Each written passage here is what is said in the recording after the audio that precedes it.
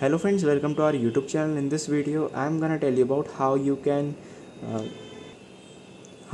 connect this pen drive, type C pen drive, to your Tecno smartphone. So let's start friends. First you have to click on settings and go to search. Here you have to write OTG, and you can see if it is there OTG, you have to enable it from there. If there is no OTG connection in your smartphone, then directly insert it like this. You can see it is inserted. Then friends, you have to go to your file manager app.